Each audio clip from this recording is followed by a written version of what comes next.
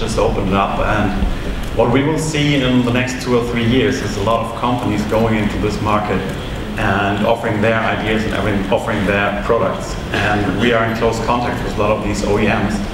And what we realize is at the moment still everybody's focused on how to get to the market as fast as possible.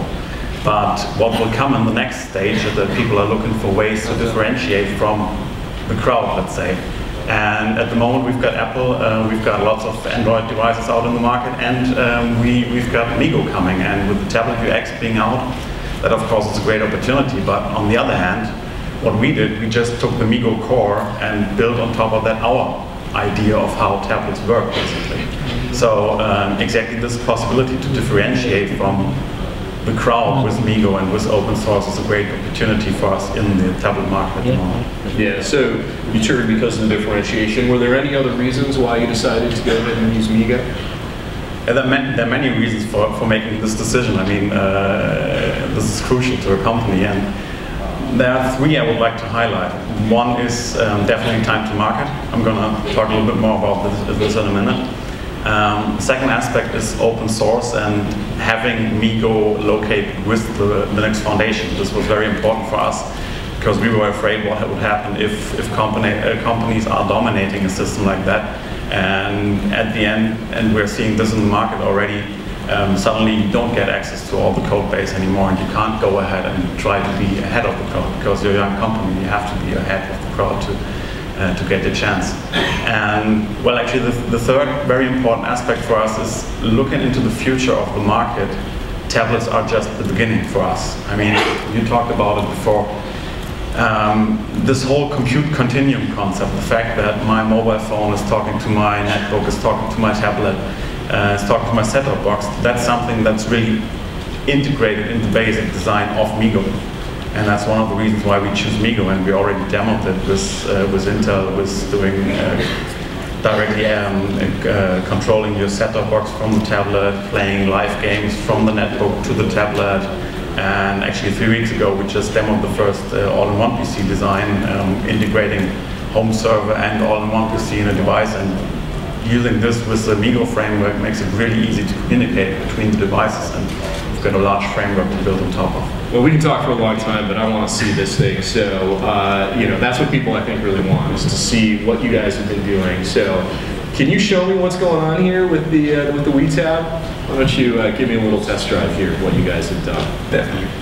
But what I'm going to show in a second is, I'm not going to go too deep in the system. You have a chance to take a look at it in a minute.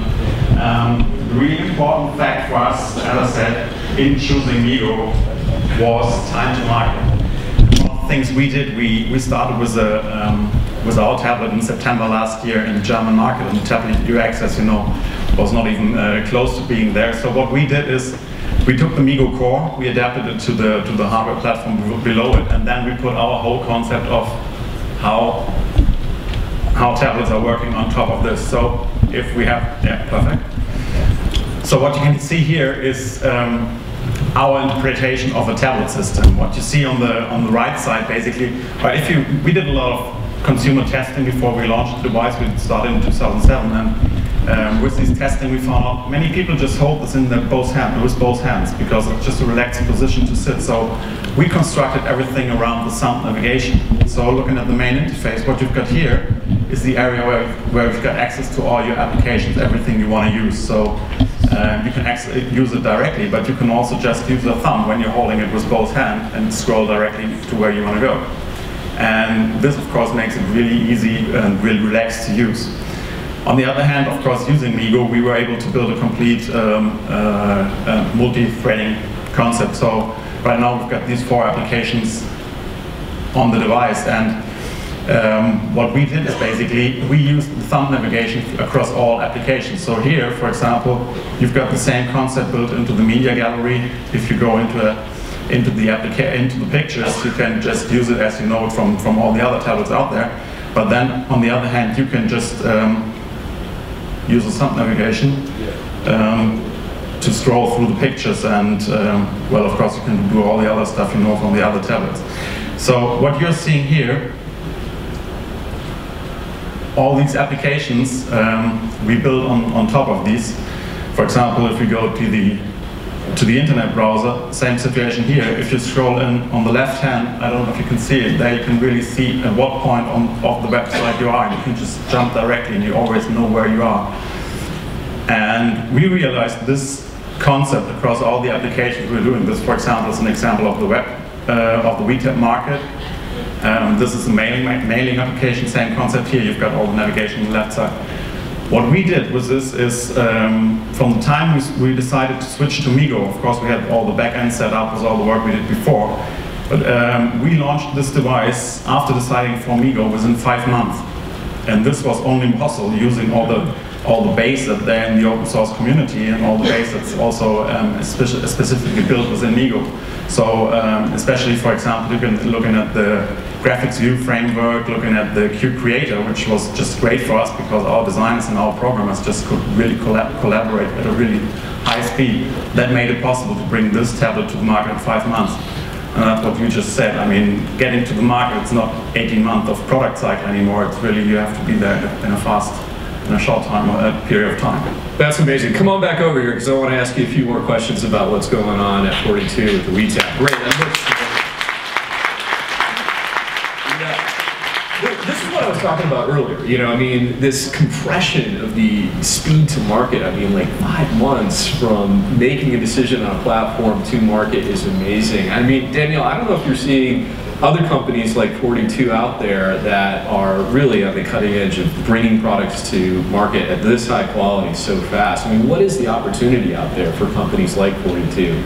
I mean, to the point being, you know, the market's at its infancy, and this is sort of one instance of it in terms of people thinking of a certain form factor. So as that evolves, I mean, Computex is going on, and so, you know, seeing a lot of innovation, and that's around tablets and other form factors coming out of, you know, not just Asian vendors, but sort of international vendors. And I think there's opportunity whether or not you think about it from targeting specific verticals or a youth market. I mean, what, you know, better interface than something that's touch when you're sort of optimizing and introducing technology to a new user, or when you start to think about, you know, something that's more geographically optimized because of the content or applications or services that are attached to the device.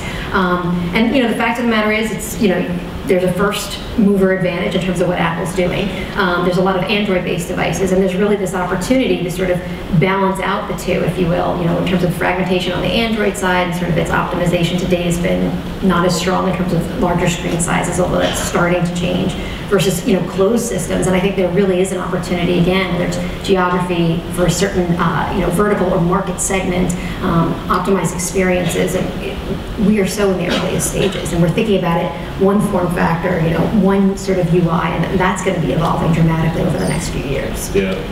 The audience wants to know when they're going to see MeeGo 1.2 on the WeTab. Any heads up you can give us on that? Yeah, definitely.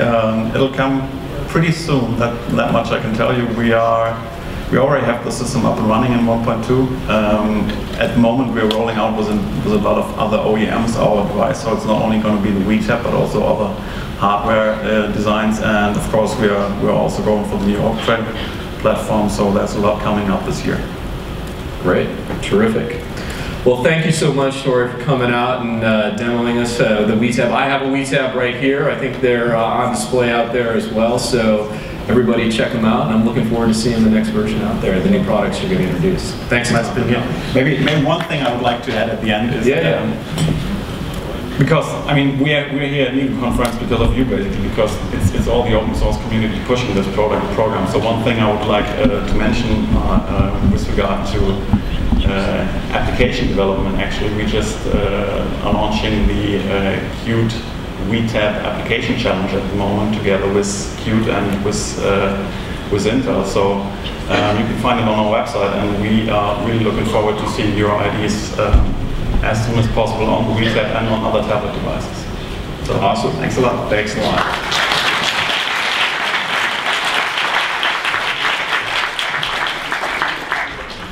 All right, we'll come on back here. And so now we've heard from automotive, we've heard from tablets, and those are obviously big markets out here, but it is not the only category where lots of stuff is going on.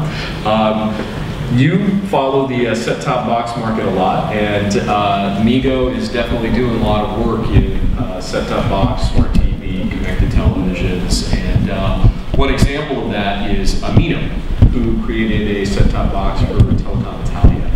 And for those of you who don't know MeeGo is a big pioneer in Europe in terms of delivering content access across the internet in a variety of smart TV experience, but their interests go way beyond the TV paradigm.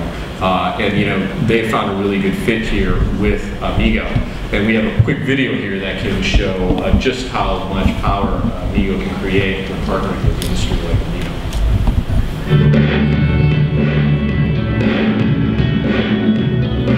MeeGo has traditionally been an IPTV business. We've delivered IPTV boxes to 850 customers in 85 countries worldwide. But about two and a half years ago, we started to worry about this, or wonder about this OTT thing, the ability to deliver content across the open internet to television. Got quite excited about it, and so we went out looking for a technology that would allow us to deliver that to the market. We found Intel, and we found their Solarville C4150 chip, and thought it was ideal because it allowed us to emulate a netbook. In choosing that platform, we then looked about what Linux operating system we required. We looked around and we found MeeGo. MeeGo itself, being an open platform, being a standard platform, is ideal, I think, for service providers to use to deliver product to marketplace. We've developed a couple of products using the MeeGo and the Intel platform. The first and foremost is that Media Center. And the Media Center takes broadcast television. In the case of the product we put into the Western European operator, it's what they call DVB-T terrestrial television. But then over and above that, it does a lot more. First, it does OTT, so it takes content from the open internet, things like video on demand, and open web TV, which is all that video that you can get on your PC. I think bringing all those together, you then get what they call a smart TV experience, not just a straight television. So we chose MeeGo principally because it was an open Linux, and therefore it wasn't tied to the hardware, which is a great advantage to it. It was a common platform across multiple devices, so that we didn't have to develop a specific MeeGo for television. We extended it for TV, which was a critical part, but the core was common on the network, was common on the television device, was common on the mobile phone, on the tablet. All of those had the same release of MeeGo, so we liked that, and it was very attractive to our customers. So once we developed the original prototype of the platform, we took it to IBC, which is an exhibition in Amsterdam for broadcast services, and we got a great reception. Such a great reception that we were approached by a Western European operator who liked the technology, particularly that combination of Intel Silicon, the Solarville 4100, and the open MeeGo stack.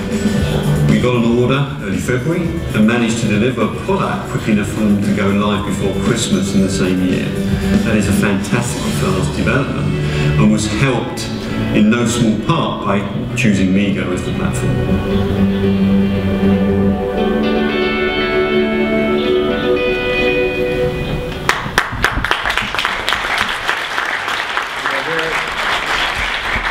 Same, order in February, 10 months, delivered product. I mean, it's that same theme. When you talk to a lot of people in the set-top box and television industry, what are you hearing? I mean, what are the big trends that are going on? And do you see similar things to what's going on with the MeeGo and Telecom Italia? I mean, in terms of the set-top box space or video, sort of the pay TV market, obviously in so many instances it's under attack, right? This notion of over-the-top OTT content coming in through whether it's the PC or now increasingly through devices attached to your television is very real. And the market has very unique dynamics depending upon where in the market you are. A market like the United States, where the vast majority of households pay for their television, but are increasingly using over-the-top services to get access to videos and television shows on demand and movies, etc.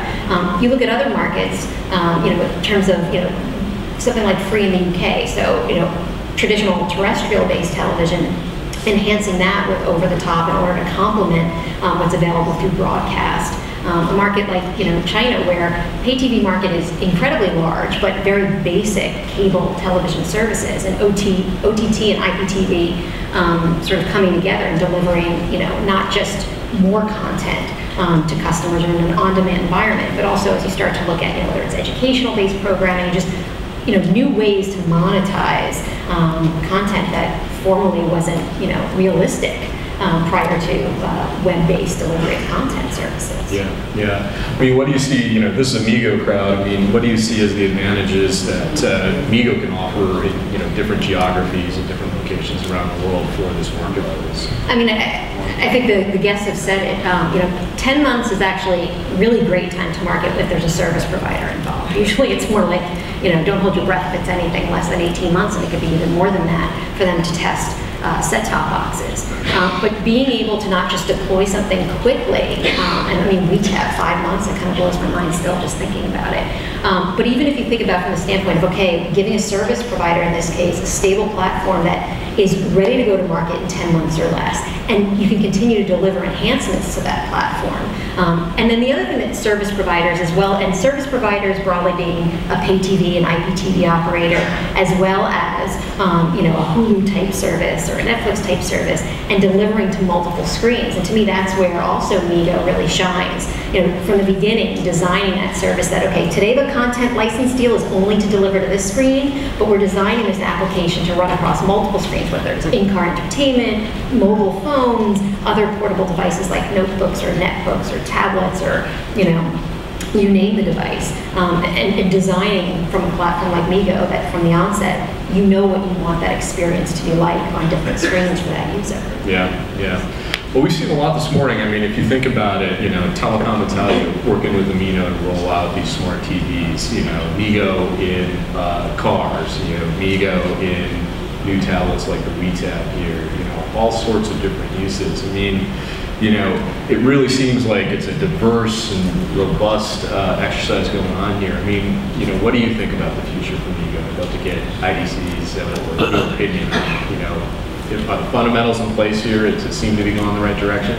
I think the fundamentals are clearly in place. I mean, you know, there was a stat I heard at the beginning just on the phone market in terms of 1 out of 2 devices being, you know, Linux-based in general. And when you look at MeeGo more specifically, we see that as you know, one of the more fast-growing segments, and in part because the base is relatively small. But I think where it gets really interesting is when you start to think about, you know, fine, e-readers increasingly being free as content subsidizing that device.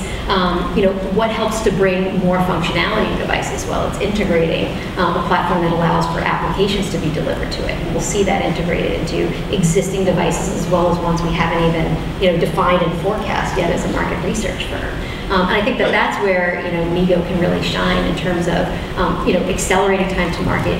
We're in such a hyper-competitive mode right now. You know, you can take this software platform, you know, find an ODM. There are a dime a dozen. I, you know, disrespect. You know, go to a place like Taiwan. There's amazing contract manufacturers and reference designs there. I mean, companies like Intel obviously doing reference designs as well. And then you know, focusing on what's our user experience going to be like? How are we going to optimize that software so that we're going after this segment of, you know, this type of media consumption or this type of form factor or this, you know, sort of priority around, you know, wireless WAN versus a home-based device, etc. And I think, you know, MeeGo is one of those few platforms that can really allow innovators to, you know, create new categories and innovate on device, across device categories.